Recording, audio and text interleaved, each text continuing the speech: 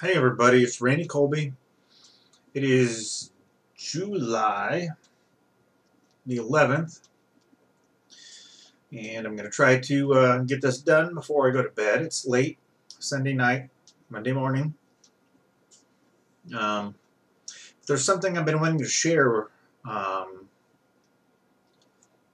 that someone has encouraged me to share, that I think may be of a lot of benefit to someone out there. Hopefully, I pray that this is the case. Otherwise, there's no point in sharing this story. I share this story to reach anyone that might be in need of hearing it for one reason or another, to encourage them in their walk with Christ, or to discourage them from the path that they're on.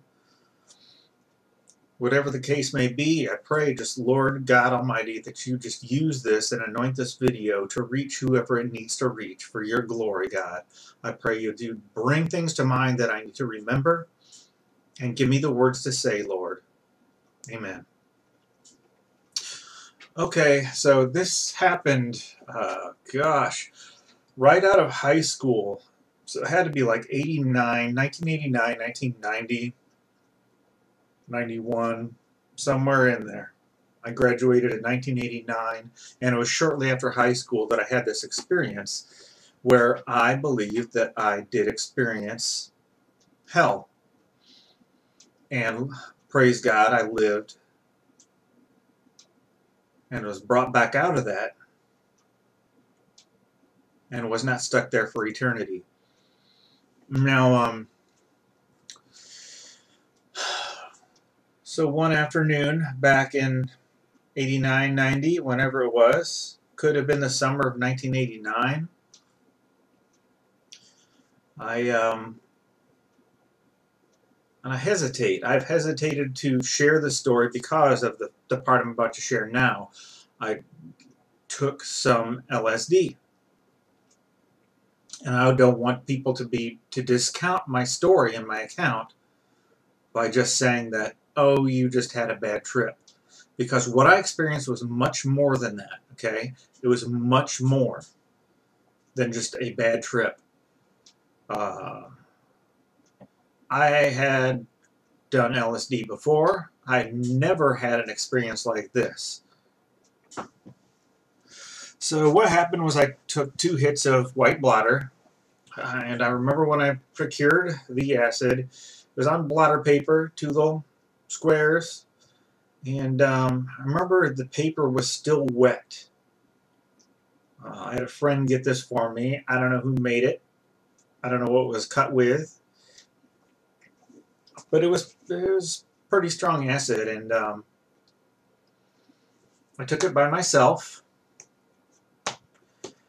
and I remember it hitting me within like 45 minutes, 30 to 45 minutes after I took it. I was starting to have pretty intense visuals already, which was kind of unusual for it to hit you that hard from the get-go. I'm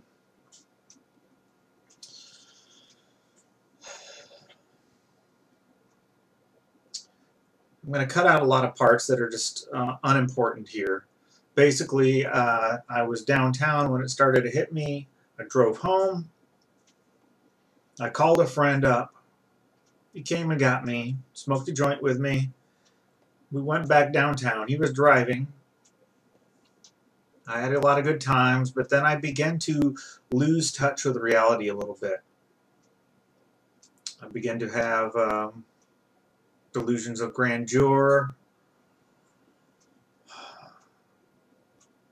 Just really going off on tangents, just thinking that anything was possible. And my buddy at the time, Tom, who is in heaven now, took me back to his house to try to calm me down. And I became convinced that he was having a party inside and wouldn't let me inside, which the truth of the matter was he just didn't want me inside waking up his dad because I was loud and I was flashing through a lot of emotions. But I remember seeing people from my high school like spirits, sort of, around me. And they were laughing and having a good time. And they were inside the house, and I thought I could hear them having a party. And I thought my friend Tom just didn't want to let me in. And I got very angry about this. And I got so angry that I got to the point where I smashed the glass on his front door, on the screen door, and it shattered into a million pieces. And at this point, this is the point, I just want to back up a little bit here. I remember on the way back to his house, I remember saying, you know, I don't think God really cares whether I do drugs or not. And I believe that is why God allowed me to experience what was about to happen to me at this point. Because I believe that we can, you know, Christ said that in the last day there will be many that would say, Lord, Lord, did we not do many works in your name? Did we not cast out demons? Did we not perform healings? And he will say, depart from me, I never knew you. I think it's possible to call yourself a Christian, to go through the motions, and yet not truly be saved. And I was not living a life of repentance. I was wallowing in my sins and glorifying them and saying it was okay with God. And I believe that's why he allowed me to have this experience, among many other reasons. But so I smashed this glass, and what I saw when I looked down was blood pouring out of my body. Now, this was not actually happening in reality, but this was my reality at the time. I looked down, and I was covered in blood. This glass had penetrated me, and I was just covered in blood. And I remember falling down onto my knees onto his porch. And in my mind, I was dying. And I fell down onto the concrete. My head hit the porch, the concrete on the porch. And I just lay there. And in my mind, I was dying. And I was having a sensation.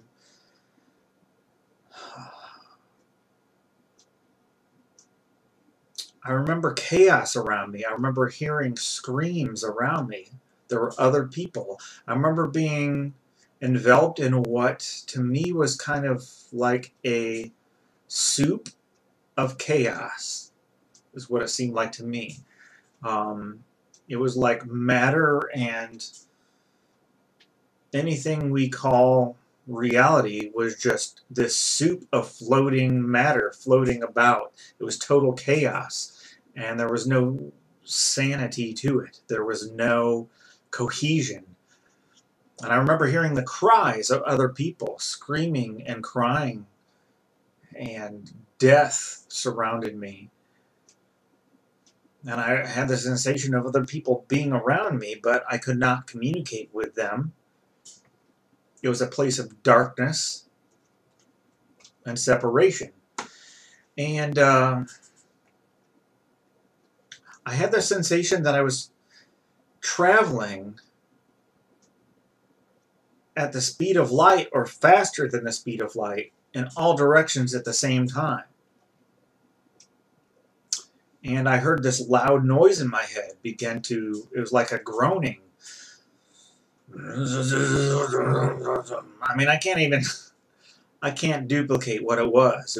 But it overtook anything in reality that I could hear. It overtook that.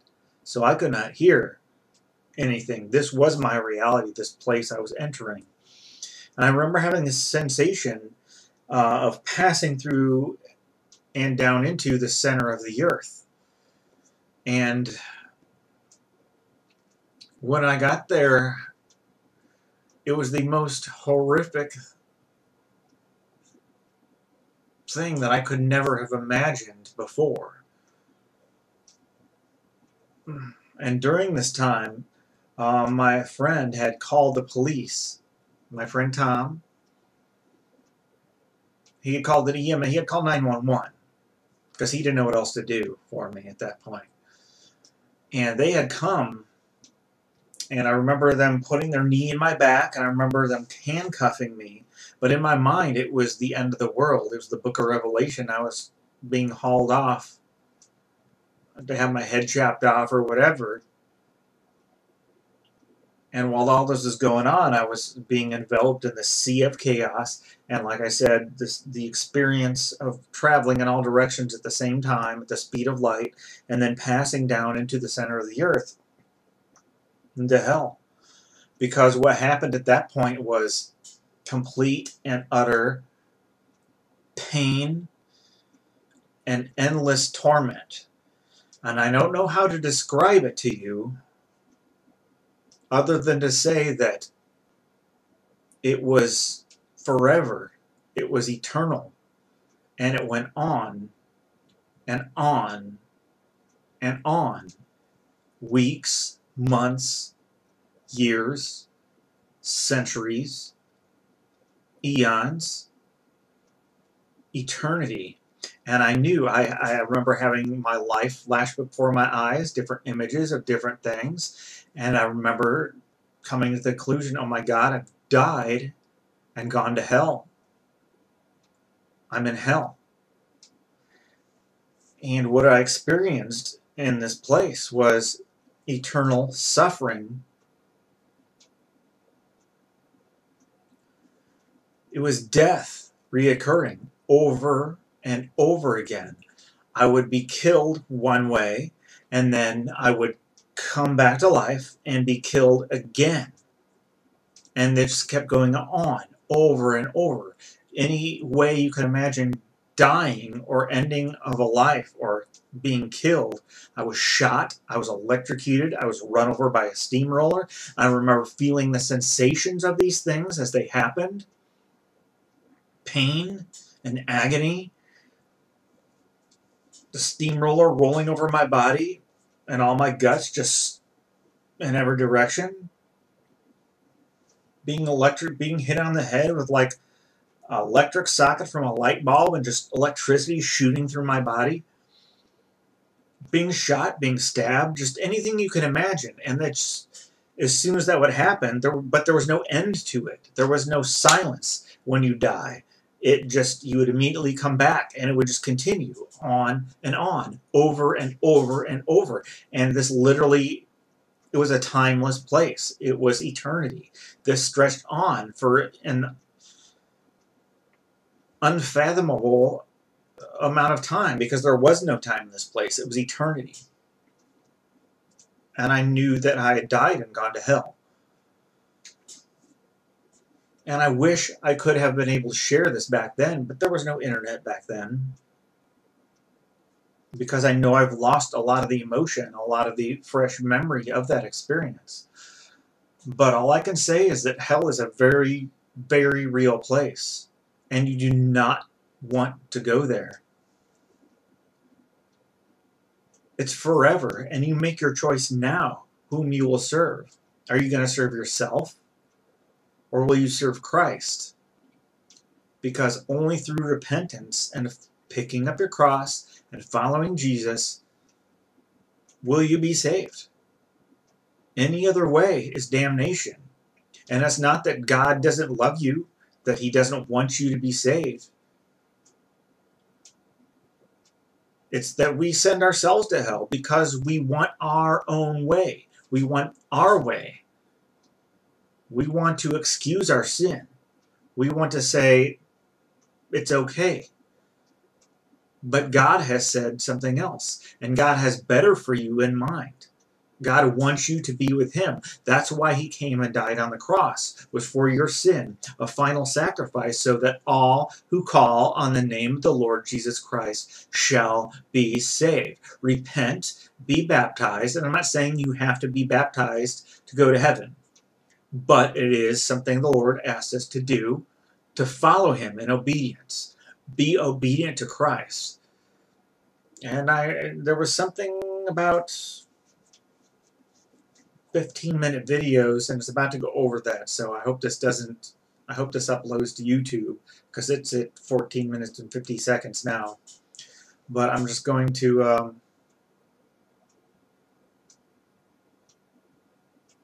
Well, I'll just end it. No. We'll let it roll and see what happens. I can always do this again. Basically, they had hauled me off. They took me to a hospital and called my parents. They figured out who it was, called my parents, and they basically were telling them to be prepared to have me locked away in a rubber room for the rest of my life, that I would more than likely not come back, because they had given me 2 shots of Thorazine. Normally they would give a person 1 and it would bring them down instantly. Well, they gave me 1 and it didn't do anything. They had me strapped down to this table, and apparently, I don't even remember shots. I don't know. They gave me a shot of Thorazine and I was still just as wild and crazy. And I do remember having vague memories of my parents being there. I remember spitting in my dad's face. I was possessed or oppressed to some degree. I remember spirits being around me, surrounding me. I remember hearing spirits talk around the room. I remember when I would speak, I would hear spirits in the room that were saying the same things that I was saying, external to me. And they had this, yeah, it was not my voice. It was definitely demonic. I was under the control of these people, but it was it was an experience that God allowed me to experience, perhaps just for this purpose now, to share this with you.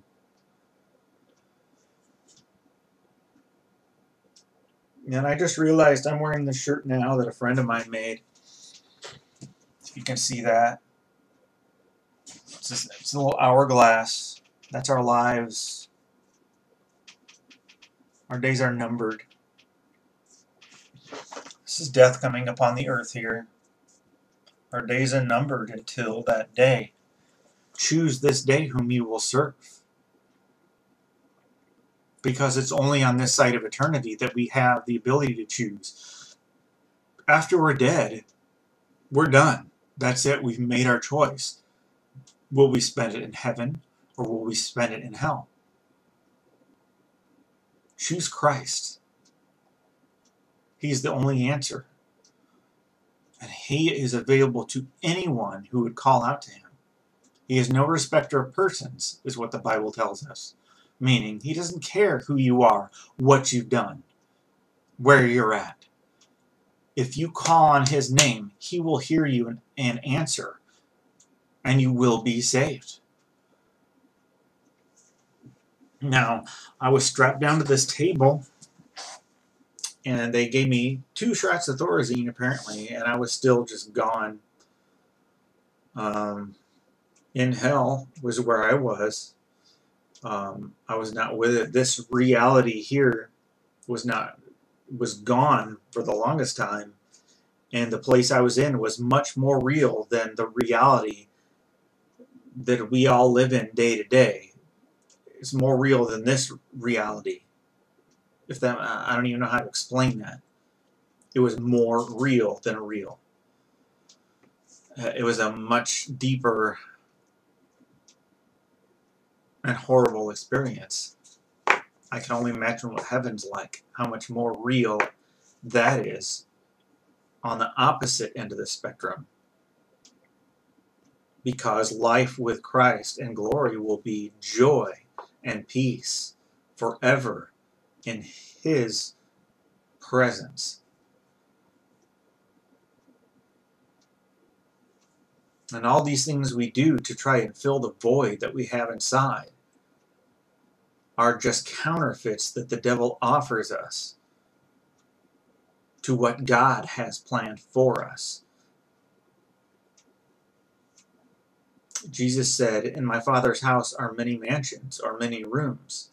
And if I go and prepare a place for you, I will come back for you and take you to be with me forever." I was strapped down on this table, and I remember I just wanted it to end. It was agony. I was kind of in and out of this world and the eternal afterlife. I was coming in, but there was just so much torment and demonic spiritual oppression within me and around me that I didn't want to live anymore. I just wanted it to stop. And I remember like trying to pull myself out, and I remember my wrist, my hands, my fingers were tingly and numb for weeks and probably a couple of months afterwards because I was in these straps and just pulling to get out with superhuman strength and just damaging nerves in my hand. But I remember like just trying to struggle around and move. And I remember the top of this, whatever I was on, this metal table, the top, it sort of moved. And I'm like, oh, I can shake this thing down. And I started rocking and pulling. And the table that I was laying on fell and slid back. And I hit my head. And everything went black. And that's the last thing I remember before they came in and said, okay, Randy, we think you've calmed down enough now. And I kind of woke up. And they said you've calmed down enough now. We're going to undo a couple of these restraints. But if you do anything crazy, we're going to have to restrain you again, okay? And I was just like, okay. And they undid some of my restraints, and I was back in reality again. I don't know what happened when I shook myself off that table, that gurney, whatever I was on. But there was no illusion there. I don't know what happened. I fell off the top, strapped to this table, and I just slid down, hit my head, everything went black. But when they came back and untied my restraints, there was no pain, there was no bump on my head. I was back up on the table. I don't know what happened. They were trying to hide something, try and not get a lawsuit because they found me, but none of that, what they did, woke me up, brought me out of this that I was in. I was just right back where I started again. They said that, of course, they didn't know what I was talking about.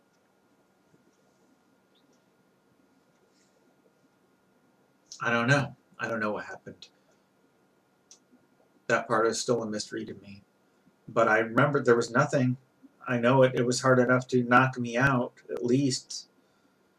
But there was no pain. There was no bump on my head. There was nothing.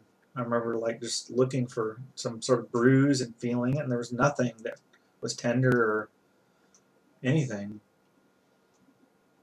And thank God.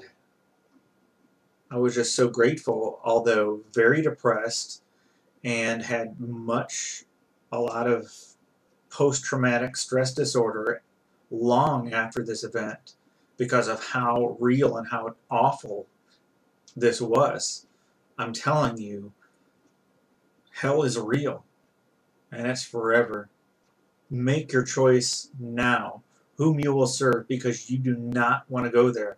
I would not wish this upon my worst enemy, because hell is forever. It's forever. Thank God I was given another chance. He just allowed me to taste hell, to experience it for a season, and brought me out so I can share it with you. I don't know. But that's it for this video. I don't know where else to go from here other than to say God bless you. If you have any questions, feel free to contact me. You can always contact me at randycolby.com. You can find me there or here on YouTube where I'm going to post this. And that's all it for now. God bless. Take care.